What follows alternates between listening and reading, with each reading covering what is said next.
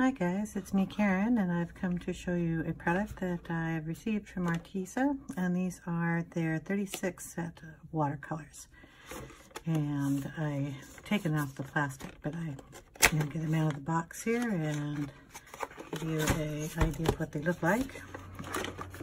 They're not the easiest thing to get out of the box, tell you that. They're in there pretty snug, which is nice.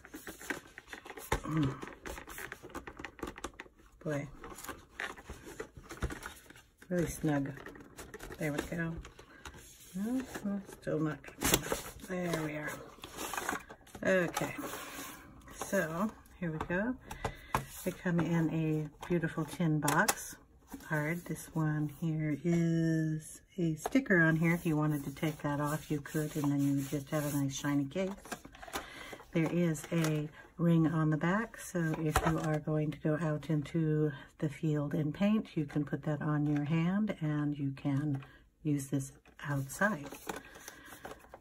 You open up the case and we have a side on here that sits down level with your tabletop, so you can mix your paint in here. The paint will flow away from the tin this way. It comes with a Arteza card here, so you can put your paint swatches on and keep it inside the tin. It fits nicely. There's the flip down on this side. This one does sit level on the board, so if you are holding this in your hand when you're out in the field, the paints will stay in the little wells here and on the wells on this side away from your centerpiece. Okay, the set itself comes with a water brush. This is different from the set that I have that has a little push ball here. The tip seems to be the same, the cartridge is the same, except for this little push ball here is not there. It's just a squeeze of the plastic tubing here. It looks to be a nice big water reservoir in there though, a little bit bigger than this one. Okay, so we'll have to see how that goes. The watercolors come in a nice big tin. They are all wrapped. So let's see if we take one out. They are, I believe, half pans, but they're a little small, smaller than, don't have one out. They seem a little smaller. This is the burnt ochre. We have the name on it here. It's a plastic pan that it sits in, and each one of these is a paper wrapped nice and snug. Okay, you peel that off. It's kind of like stuck all the way around.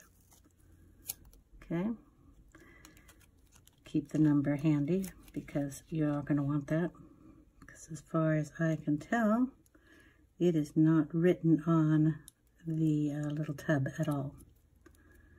So you will have to keep that number kind of handy. Since it is a sticker, what I think I will be doing,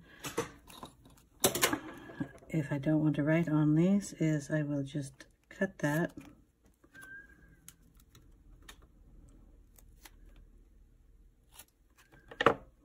little piece off there, and I'll stick it on the bottom. And that way I will know what that is. Then you just stick them back in the little tin, since I know what that one is.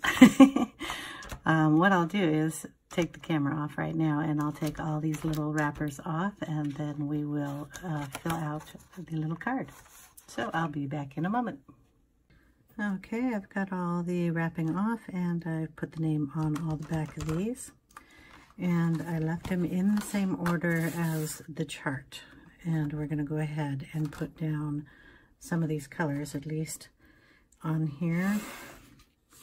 Let's start with the yellow one. I have a rag to wipe off the brush with, and this is the brush that came with it. Like I said, this is where you're going to be pushing here, but don't push too hard because I already tested it a little bit, and if you push too hard on that, you're just going to get water dripping out, which is fine for watercolors, but I'm going to do the swatching like I would if I was going to color in a coloring book. So I wouldn't be wetting them all down and letting them sit. What I'd do is just take the water brush and run it on there, and it has enough water, and then I would just be putting it on the page.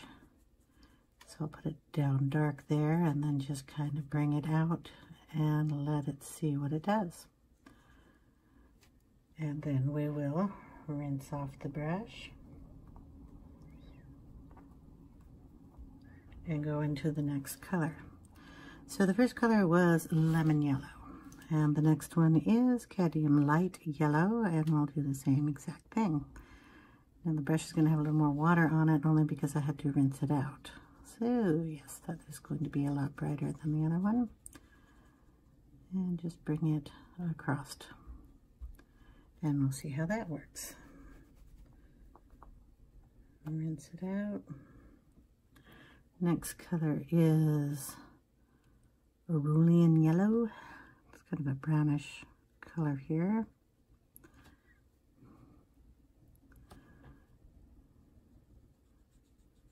It's pretty. Just let it flow. So I'm putting most of the color here and then pushing the brush down and letting the water drag it across. Same way I would do in a coloring book. So that's how I'm testing these out. This one is golden yellow.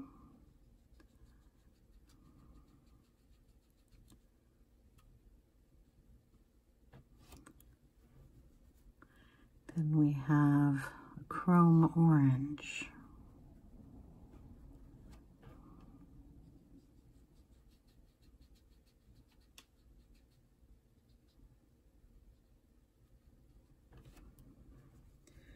Now, I don't know if this is how other people do their swatching, but this is the way I'm going to be doing it because I just want to see how they're going to work in my color book. Saffron orange. Ooh.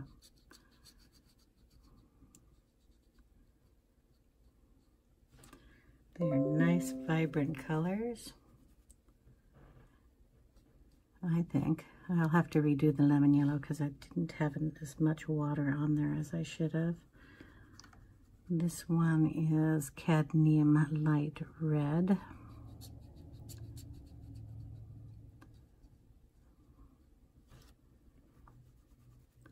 Then we have scarlet red.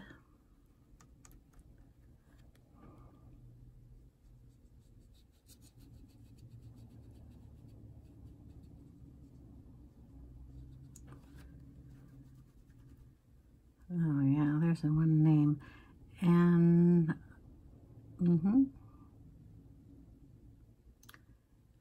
Amarthan. I'm not a real good one with the, that's really pretty though. I'll have to learn that name. And the next one is deep red.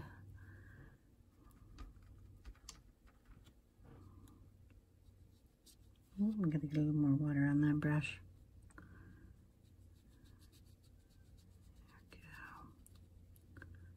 There we go. Oh, I like that. I like that one a lot. Magenta.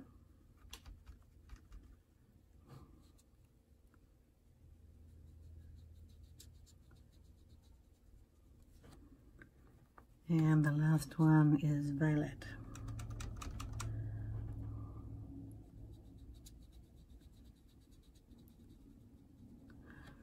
Okay, those are pretty. Since I'm going to go back this way, I will just go across this side. I'm sorry, I wasn't showing you the colors when I was taking them up. I am not putting much pressure on these at all, so we'll start here and then work our way backwards that way. You will notice it does stain this brush a lot, but so just a little bit of water in there, and then I pull it out. And like I said, just pushing it down to see what color it is. This is a blue violet. This one is Oxford blue. Ooh, that's a pretty color.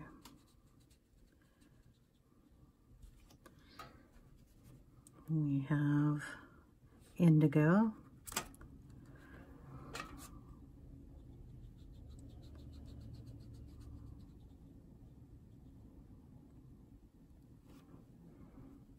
I like that too.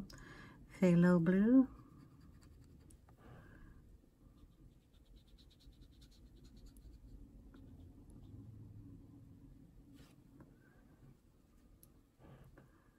Persian blue.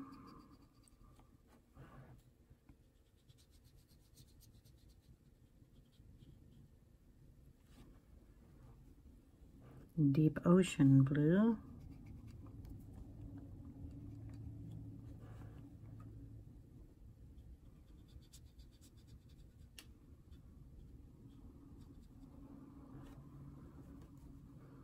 Cerulean blue.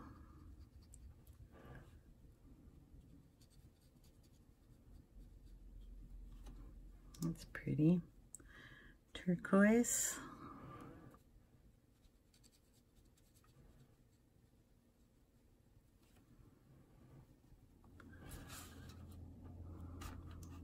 And we're going to get into some green shades.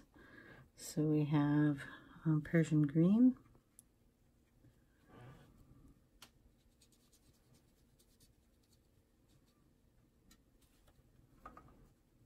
Cobalt green. Ooh. Jade green. Sorry, my chair is squeaky today. I can't hear that too much. That's pretty. And then fern green.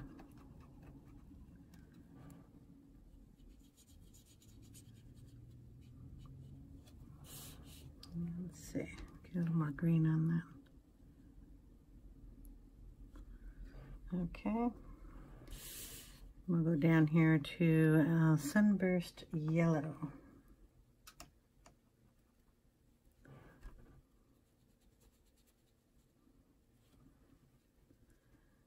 Naples yellow.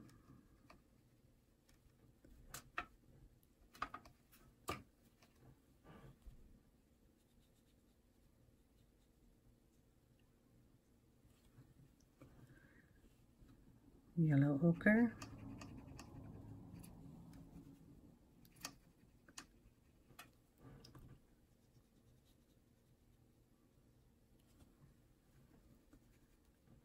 Persian red.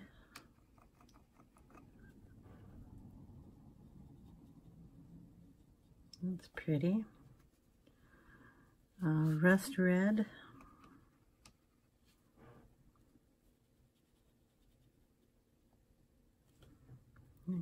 Need more water on that side.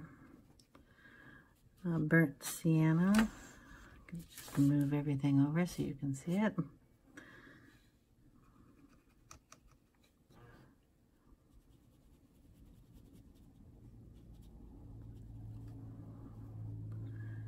Mahogany.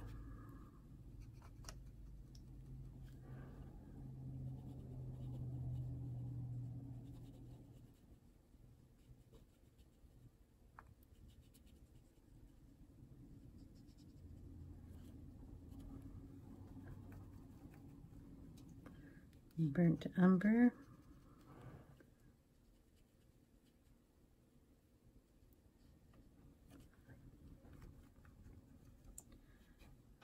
Sepia brown. Ooh, kind of got a green tone to it. Black or noir. Which is black. We have spring green. They're interesting the way they put these colors together. spring green down here. There's got to be a reason. I just don't know it. And olive green. Oh yeah, I love that color. Okay, and while we'll have the brush here, we're going to go back up here to the, what was it, lemon yellow, because I didn't get it as wet as everybody else. And we'll just add a little more in there and see what it does. There we go. Okay. Cap that. As you can tell, I did not use very much. It's just a light tap on each one of those to bring out the color. I didn't do any mixing. I just want to see what the colors themselves look like, and this is it.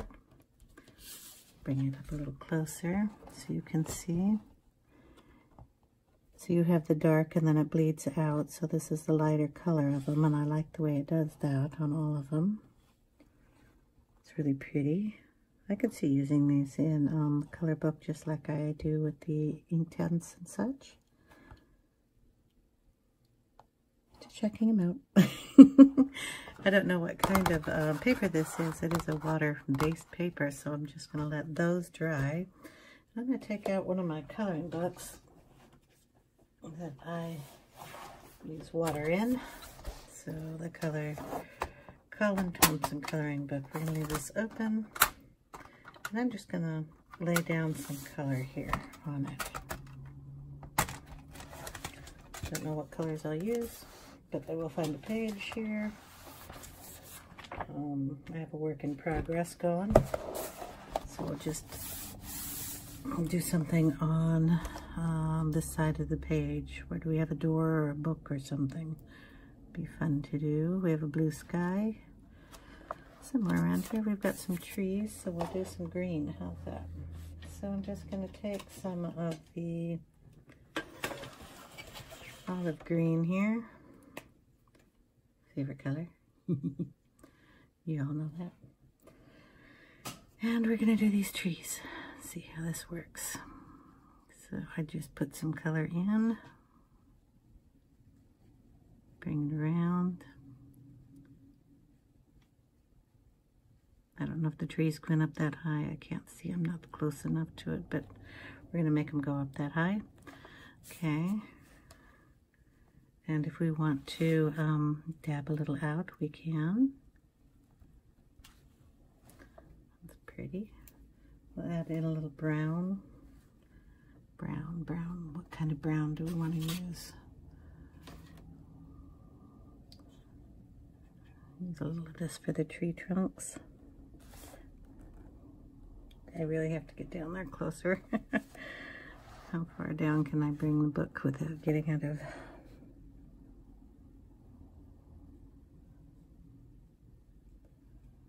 Okay, the nice thing about this is being watercolors is you can wipe it up, take it down, add into it, all sorts of stuff. I figured this book would be a good one for it because it takes water really well. There's a tree in the background there.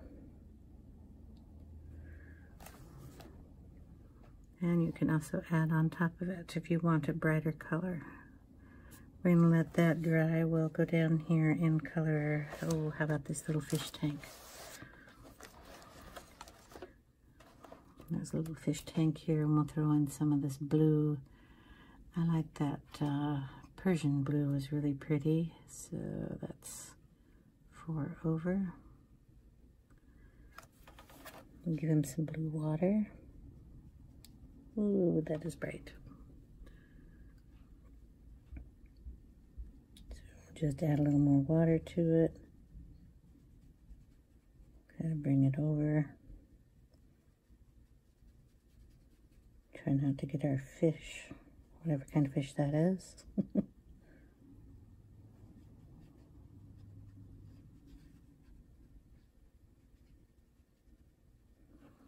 That's cool. I like that color. I'm gonna add a little of a darkness to it too if we want. Throw in a little Persian blue for 5. Down here in the shadow. To add a little more. There we go. Just a little dark. Kind of the shadow blue down here.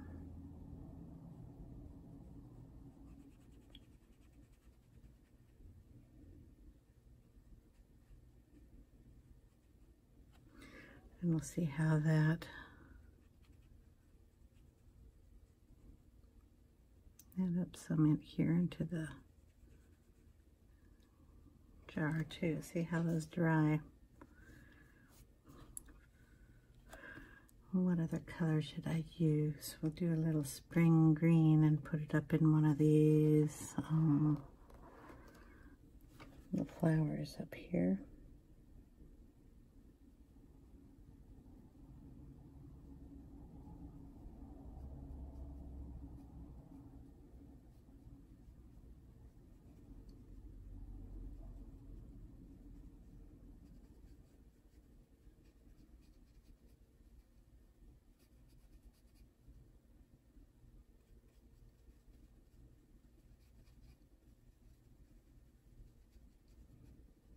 Probably white flowers, but we're going to make them green. Throw in a touch of the olive green in there.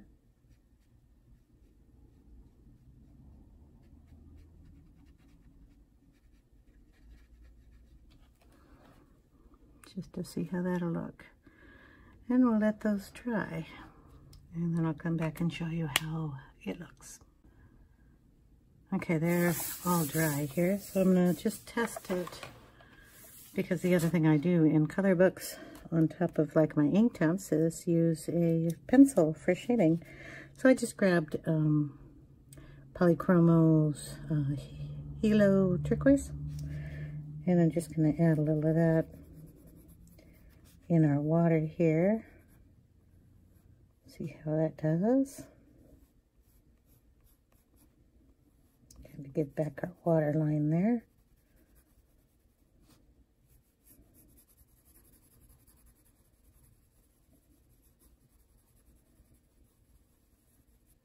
I added just a tiny bit of a, let's see, what was it? Chrome orange for the fish, just because I wanted to at least put a little color on it. We're going to grab a little orange glaze here. Let's see what we can do to give the fish a little more color here.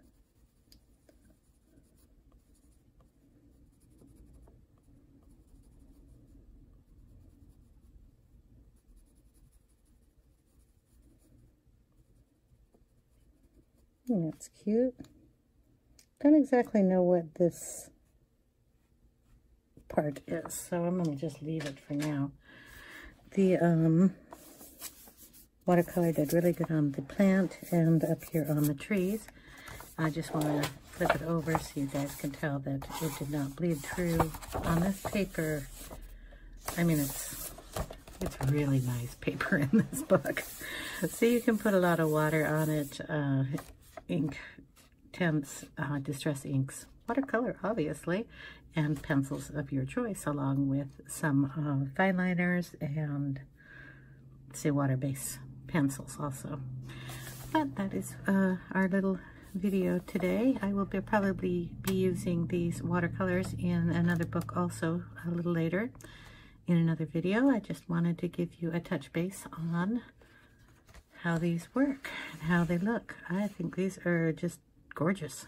I love the brightness, how much pigment are in these watercolors. Also, watering them down, you can get a nice, very soft shade. The problem that I had was the indigo doesn't really look too terribly blue. I didn't really kind of expect it to. It looks more gray to me, so a gray blue is a nice color also. The Yellows turned out really nice though. And I absolutely love a few of these colors are really, really, really nice. So there you are. This is what they look like. Thank you guys for watching, and I will leave a link down below to the product. There'll be a code that you can get 10% off if you purchase these. You can use that code for anybody's link. I am not an affiliate, but I have the codes if you need them to get a 10% off discount if you like them as much as I do. I will only be using them in color books. I do not do watercoloring that other people do, so for my purpose, I like these a lot. So I will talk to you guys later in another video. I hope you all have a great day, and I will talk to you later. Bye now.